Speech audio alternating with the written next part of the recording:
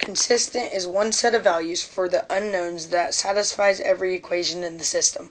This happens when substituted into each of the equations makes the equation hold true as an identity.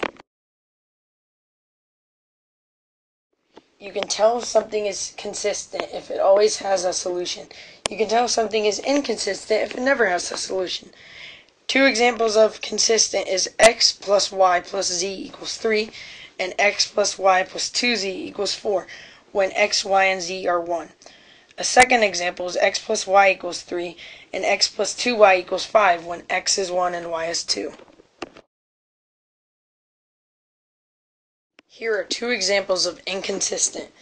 X to the third power plus y to the third power equals 5 and x to the third power plus y to the third power equals 6. The equation will turn out to be 0 equals 1, which is no solution. X plus y plus z equals 3 and x plus y plus z equals 4.